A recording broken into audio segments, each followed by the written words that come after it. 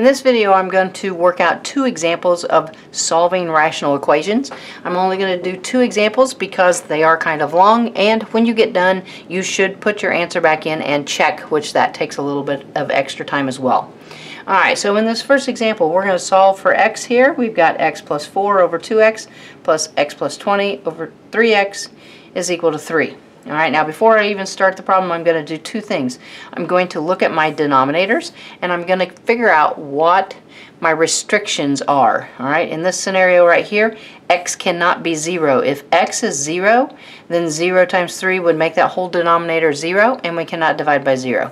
Alright, same thing over here. If x was 0, 0 times 2 is 0. That would make that denominator 0. We can't have that. So I'm going to, before we even start, I'm going to write down what my restrictions are. So my restrictions on this here is going to be x cannot be 0. And then the other thing I'm going to do is, because it does have fractions or rational expressions, I don't want to solve an equation that has fractions in them, so I'm going to come up with the least common denominator. I'm going to multiply through by that to get rid of the fractions. So I'm going to take a look at 2x, I'm going to take a look at 3x, I'm going to figure out what the least common denominator is going to be, and that's going to be a 6x. So my least common denominator is going to be a 6x. Alright, so I'm going to multiply through by that least common denominator, and that's going to eliminate all of my fractions. Now, I do think I am going to do it here on this first line so that I don't have to rewrite the problem. Alright, and what I usually do is I only write my least common denominator one time, 6x. I even kind of put it in the top so that I realize that it's over 1. It is in the top. And then I distribute it to each term on the inside. Alright, it just makes the problem less cluttered. A lot of people will write 6x next to each one of those terms. Alright, but it clutters up the problem.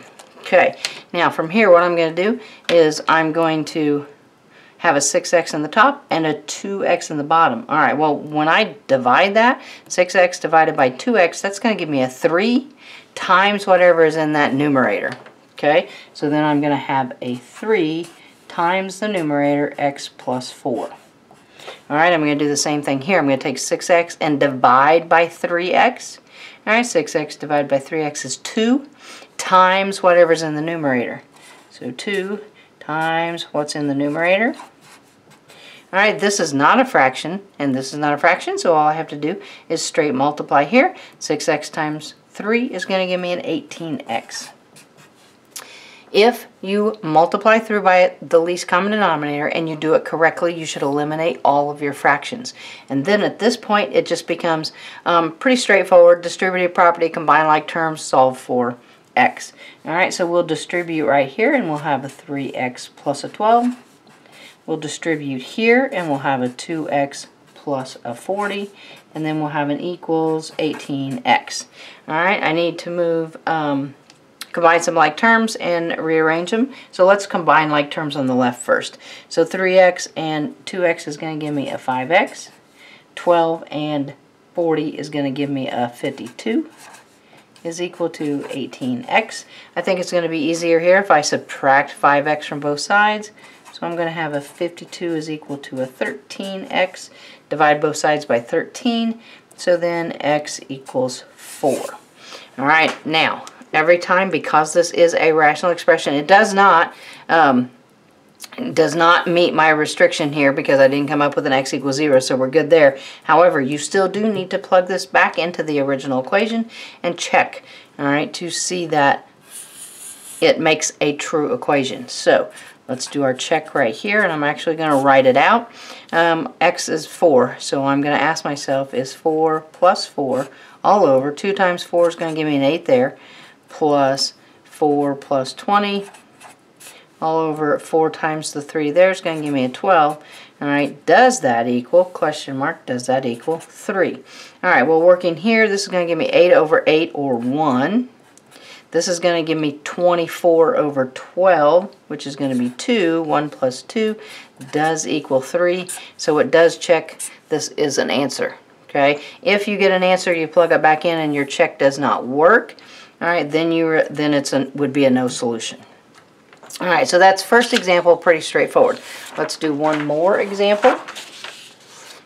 Okay, on this one, we're going to take a look at an x over x minus 3 is equal to 3 over x minus 3 plus 9.